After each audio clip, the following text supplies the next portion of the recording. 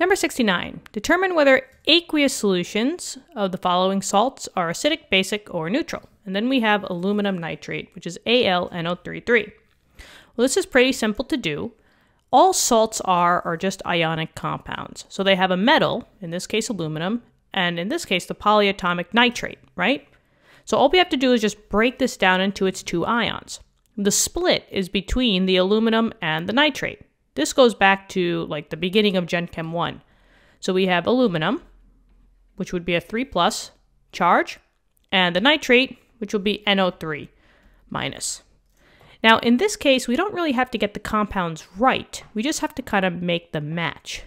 Now, since we're talking about aqueous solutions, aqueous is always in terms of water.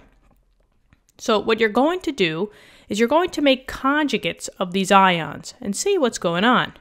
With your positive, you're always going to add the hydroxide OH from H2O, and the minus, the negative, that's the, could be the base, so you add a hydrogen on there.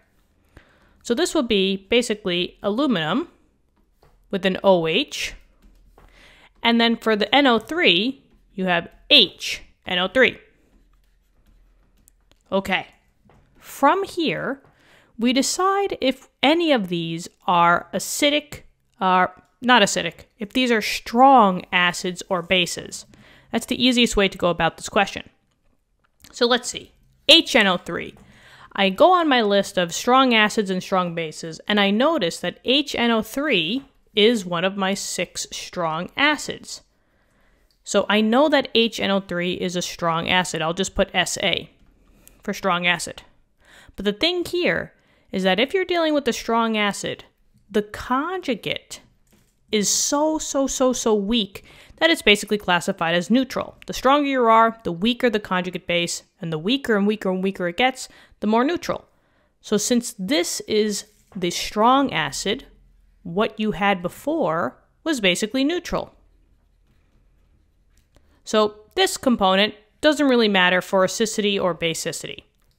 Now let's just do the same thing here. Well, now I have an aluminum with the hydroxide. So I'm scanning my 6 strong bases, and I don't see anything that has to do with aluminum here. There's lithium, sodium, potassium, calcium, strontium, and barium. Aluminum's not one of them. So this can't be a strong base. It would have to be a weak base. And weak bases, the conjugate that you have is also classified as weak, but it's an acid. So you kind of like vice versa it. So since this was a weak base, this positive that you're starting with is basically acidic. And now you just put the two together. Acidic plus neutral is acidic. So this salt would be acidic.